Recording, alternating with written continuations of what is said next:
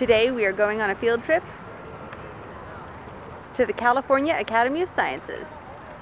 As some of you might remember, I had the chance to interview some amazing scientists from the California Academy of Sciences last year through the Google Science Fair. They recently invited me up to see the Academy, and I have to say, it's an amazing place.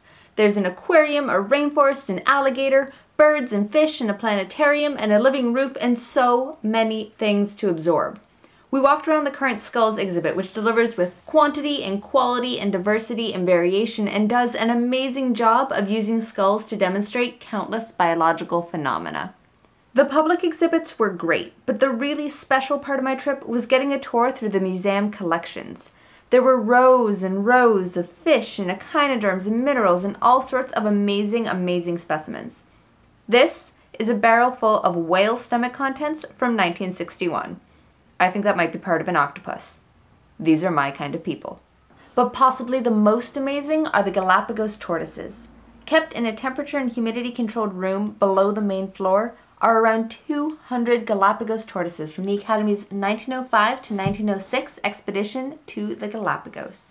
The expedition, sent to explore the islands and gather collections of organisms living there in order to investigate their origins, was also conducted to study the geology of the islands, to make a very careful search for fossils, and to spare no effort to secure specimens or remains of those races of the gigantic land tortoises which had long been thought extinct. On their way back to California, the expedition received word that the Academy and almost all of its specimens had been lost in the San Francisco earthquake of 1906. The cargo hold full of Galapagos collections, already valuable for the stories they told about the area, were now doubly valued as the Academy's new collection. Standing in this room full of tortoises, many the size of a coffee table and hundreds of years old when they died, was humbling.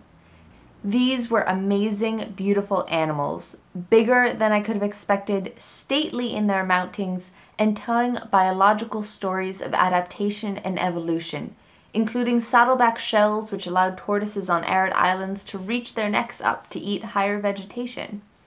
Today, these specimens continue to be valued by the Academy. As so many of the staff members mentioned while I was there, museum collections provide invaluable and irreplaceable sources of knowledge. These tortoises and the rest of the Galapagos samples provide a snapshot of the ecosystems and environments present on the islands in the early 1900s. They can be used today to construct phylogenetic trees and to inform current-day conservation efforts. They are also beautiful, humbling, and a reminder of how majestic nature can be. My many thanks to the lovely people at the Cal Academy for giving me a look around, and for the rest of you, remember to go forth and do science.